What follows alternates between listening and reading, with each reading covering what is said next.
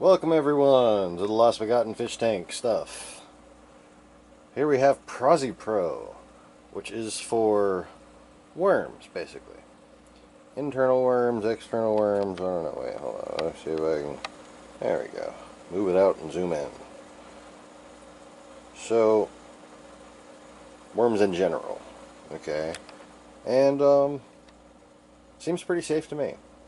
Because what I just did did a direct dosage with this guy.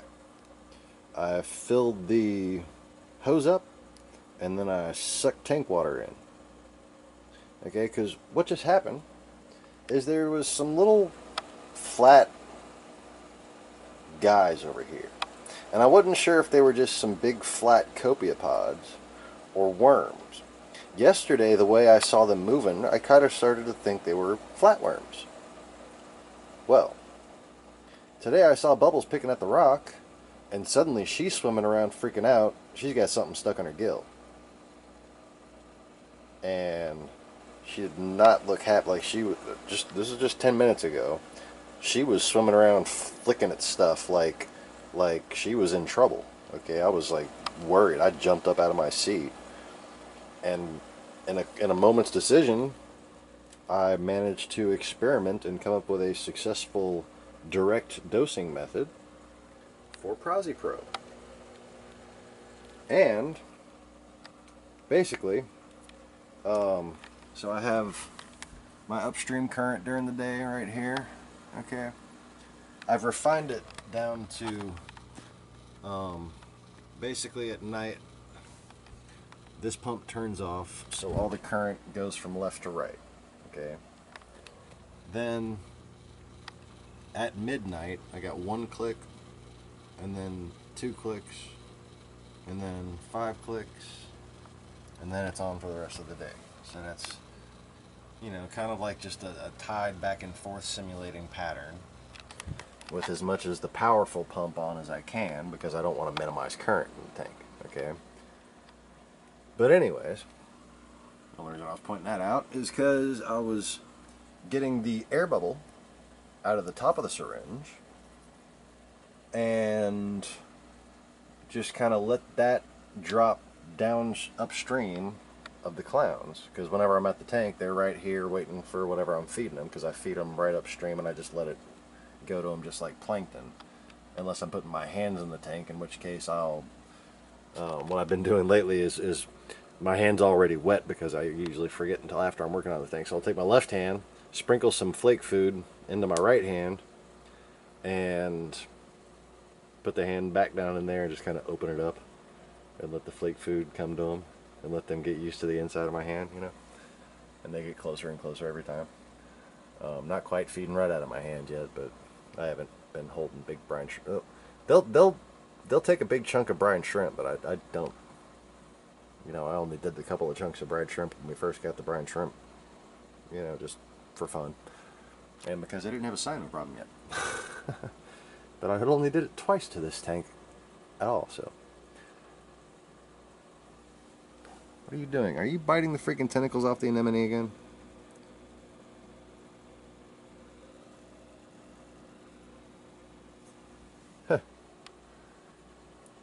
They've been being better about the anemone, because forgot about that rule.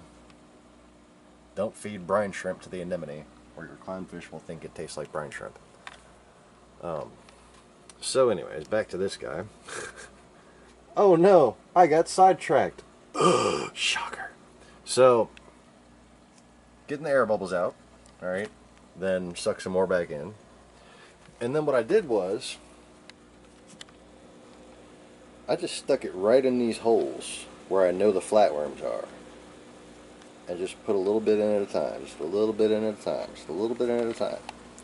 And then with what was left, I came over here and squirted those relatively harmless ones, but you know, they annoy the mushrooms. Squirted those guys right the hell off of these mushrooms.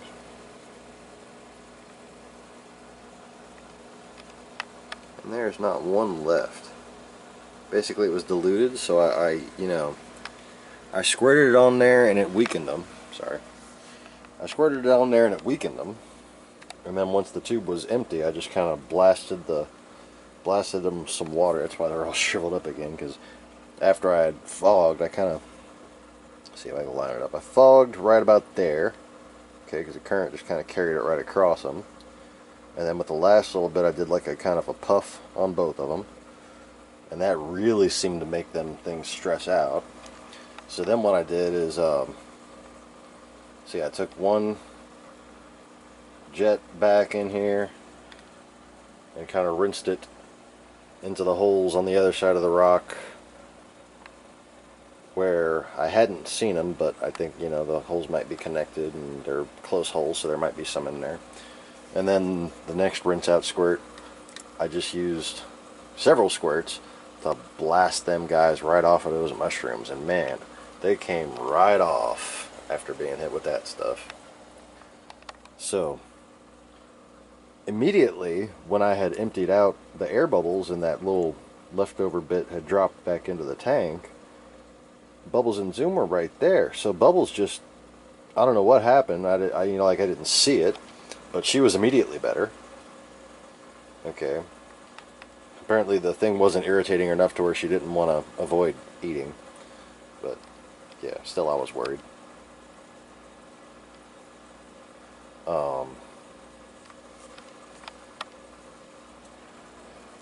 I have bad news though.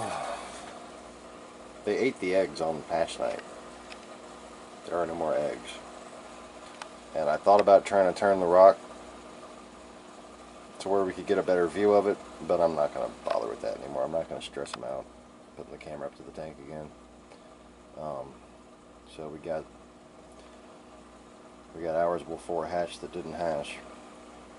And yesterday I put a bunch of snails on the rock to clean the algae off of it for them. I just took them off this morning and tried to rearrange everything just exactly the way it had been. And hopefully that'll work. So yeah, sorry for doing general updates every time I do a topic, but you know, there's a few people that are friends of mine that are subscribers that are interested in setting up fish tanks, and my dad, who, you know, hasn't had the time for like 20 years, so his knowledge is like way behind the hobbies, you know. So I'm helping him play catch up.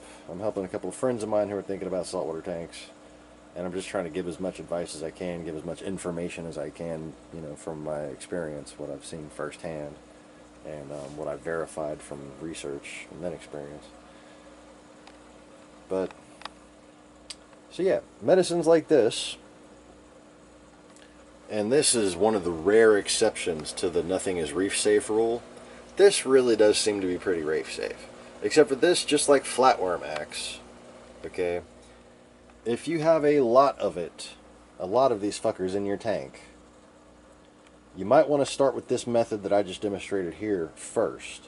Because what people have been having is problems with, and it's easy for me to say, is dosing the entire tank with the PraziPro, and then you get a giant ammonia spike. You can call Mariah Carey if you have an emotion spike, so all the dying flatworms and everything, all in your tank and in your sump and everywhere, just like a giant dead fish when you combine their biomass, okay? So what this method could allow people to do, and you know, try it at your own risk. I am not an expert. I don't think there are any experts in this hobby. Is use a small amount, dilute it, and very, very carefully, gently, slowly kill them fuckers where they are. And you know, I would say if you took out the nest, that's half a dead fish. Then, if you want to get rid of the rest of them, after that cycle has taken place, then you can dose the tank. You know what I'm saying? So you take out a couple of chunks of them, right? Then you go for all the ones that missed. You know? And within, you know, like a week period of time, the ammonia should abate, but the worms won't have grown back. You know, they'll probably, if you get like the actual concentrated area of them, it's going to take several weeks for their population to rebound. So, good luck to you if you want to try this at home.